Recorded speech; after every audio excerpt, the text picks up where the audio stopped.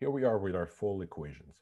We're now going to define the models one by one, and we're going to start by the heat transfer model. So let me get rid of a couple of, let me get rid of a few things. So I'm going to keep this sketch. I'm going to look at just the closed part of the cycle for now. So I'm going to get rid of the mass equation like so. I'm going to get rid of this term here. There we go. There's no mass transfer. So I have a combustion heat transfer and I have a heat transfer, a combustion heat addition, and I have a heat loss heat transfer term. So we're going to first look at the heat loss heat transfer term. And then go back to black. So I'm going to erase, let me erase everything around. So I'm only interested in what this value of Q dot is.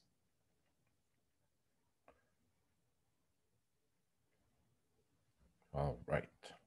There we are. Okay, so Q dot heat transfer. What we do, and if you go to the course reserves, you can find, I've scanned excerpts from the class book. Actually, I have it right here.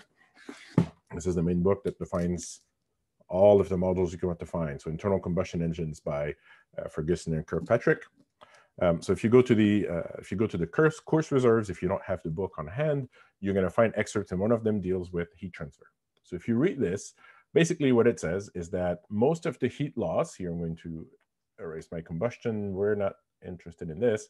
So most of the heat loss is occurring through basically some kind of convection. And the convection is equal, the convection heat transfer form is equal to the rate at which I'm losing heat is some H. This is some heat transfer coefficient, not enthalpy. This is where we're using letters. I'm really sorry. So H multiplied by the area over which I'm losing heat. This is going to vary with theta. The area, that's a function of the angle, and the temperature. And it's going to be a temperature difference. So in this case, this is going to be T. I'm going to put T of theta. It's going to be, this is the instantaneous temperature inside the cylinder minus the wall temperature.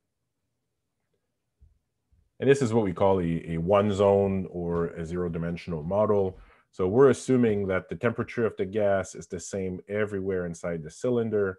We're assuming that the temperature of the wall is the same everywhere on the wall, and that the rate at which you're losing heat everywhere on the surface of the piston cylinder is the same regardless of where you're located.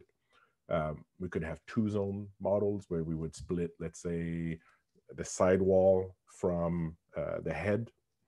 We could have three-zone models, five-zone models, and then we could have full CFD where I would just mesh the entire, I would have points, a large number of points, hundreds of thousands or a million points everywhere around the surface of the cylinder. And then I would compute the instantaneous heat transfer at every one of these locations. But then I would have to resolve the velocity everywhere inside the cylinder. The model we're building is an integrated model.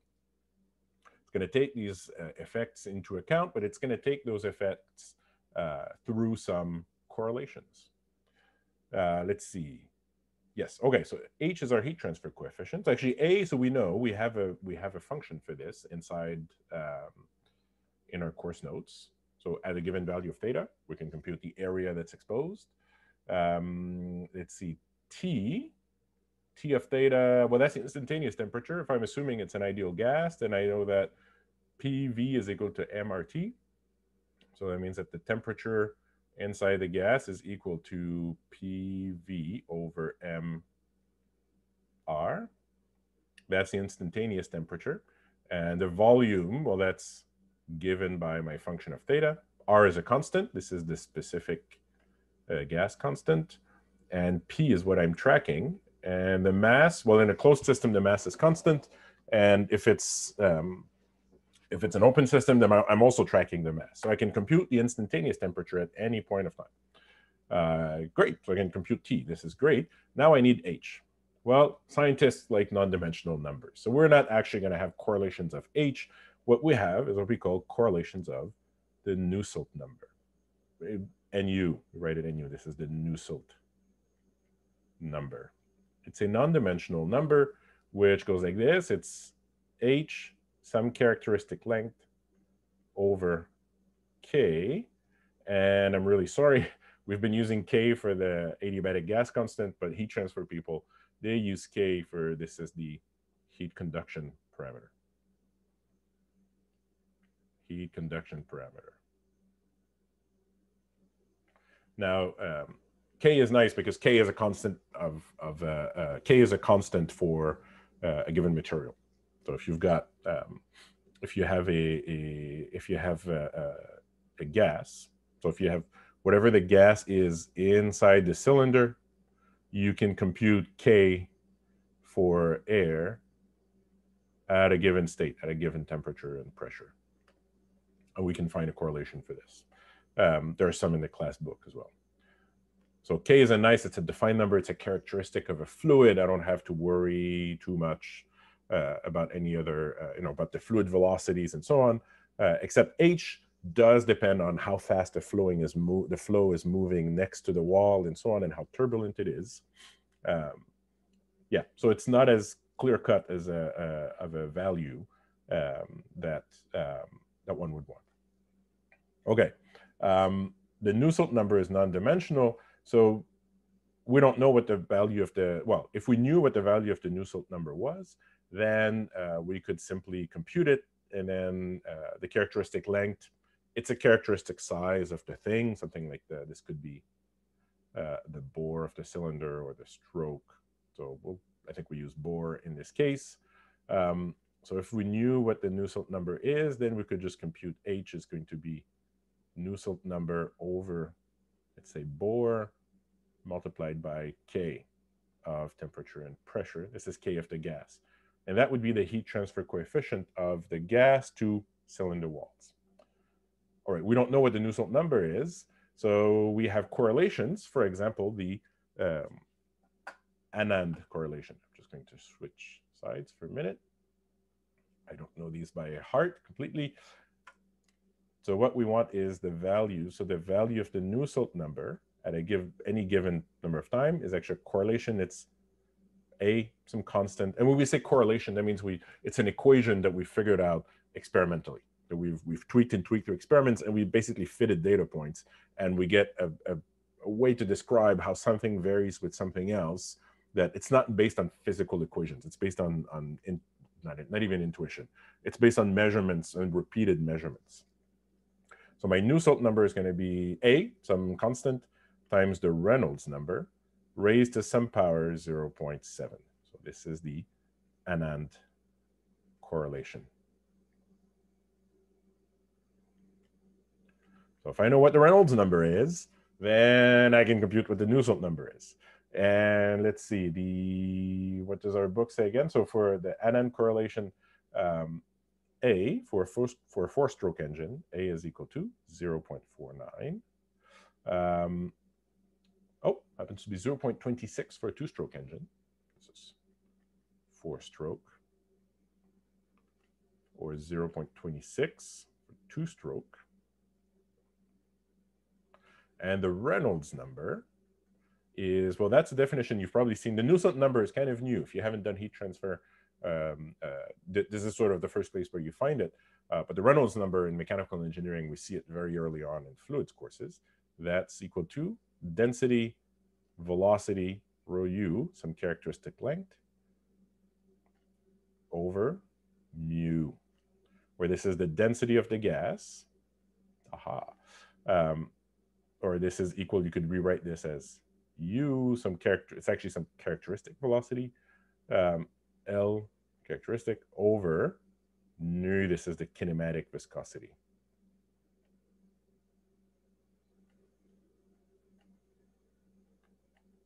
Which again, the kinematic viscosity, we can find, not correlations, we can find models for them. And if you look in your class book, there's tables of kinematic viscosity this is the kinematic viscosity of the air inside the cylinder. This is equal to mu divided by rho. So this is going to be a function of temperature and pressure. The Anand correlation for U, it always uses the mean piston speed, UP bar. This is our 2ln.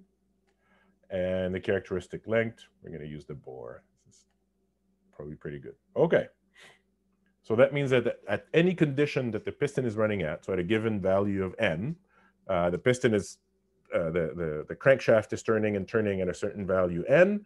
That means, and it's got a certain stroke, so I can compute what the mean piston velocity is. And I know what the bore of the cylinder is. That's the geometry of my engine. And at any instant, at any theta, I look at what's the temperature and pressure. I compute the kinematic viscosity. That gives me a Reynolds number. Gives me a value, whatever, 252,363, making it up. Let's say it's that value. I plug that in this equation there, 250, whatever number I made up. Raise that to the 0.7, multiply by the correct constant. It's a 4-stroke or 2-stroke engine. And that gives me a value of the Nusselt number.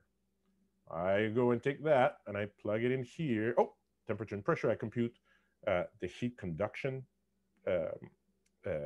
coefficient, K, for the temperature and pressure of the gas. This is going to be K of the air. And I multiply that by the value of the Nusselt number that I found, divide by the bore, and that gives me a value of H. Finally, that gives me a value of H at that particular value of theta. I've computed the area at that value of theta, and then I know what the temperature is. The wall temperature, I could specify this is, let's say, the coolant temperature, roughly, which is roughly constant. It's when the engine is operating. It's water, so it's about 80 degrees Celsius, 80, 90 degrees Celsius. So we could assume it's a roughly constant wall temperature, and that goes in there, and then I get a value of heat transfer out. Awesome. And then that number goes into my differential equation. So essentially, when I'm writing a function has an output dp dw is equal to blah blah blah, and it has certain inputs. I have to give it n and p theta. Probably want to input more stuff, the geometry of the engine and so on. Then in there, first I'm going to want to compute, Reynolds number is equal to, oh, actually before I compute the Reynolds number, I'm going to want to compute T is equal to PV of theta, over M R specific. I'm going to have to compute V of theta is equal to blah. It's going to return a value, put it in here, get the temperature. I'm going to compute nu is equal to blah, blah, blah, blah, blah, whatever function that is. Then I can compute UP bar is going to be equal to 2ln. That's going to be a constant, 2ln. And then I'm going to combine all of these to get the Reynolds number is equal to UP bar B over nu. It's going to be equal to blah, some number. I don't know what that number is going to be. I'm going to keep going. I'm going to say the Nusselt number is going to be equal to A Reynolds number to the 0.7. Blow. It's going to give me a number. And then I'm going to compute H is equal to Nusselt over B. Oh, I'm going to have to compute K first. Some function of temperature and pressure. So Nusselt over B times K. Good. And then I can compute dP d theta. It's going to be equal to, I'm going to have a K minus 1 over 2 pi NV. And then in the bracket is going to come this model there, this Q dot H A T minus T wall, like this, minus K P V prime over V. And then this function is going to return dP. It's also going to return dW. dW d theta is equal to PV prime, but that one doesn't require a specific model. And that is what we mean by modeling one term. So in computing all of these, here I'm going to put them in red. So in computing all of these here, I'm able to integrate that number inside this bracket. And now I have a model for the heat transfer from the gas to the piston. And that's it.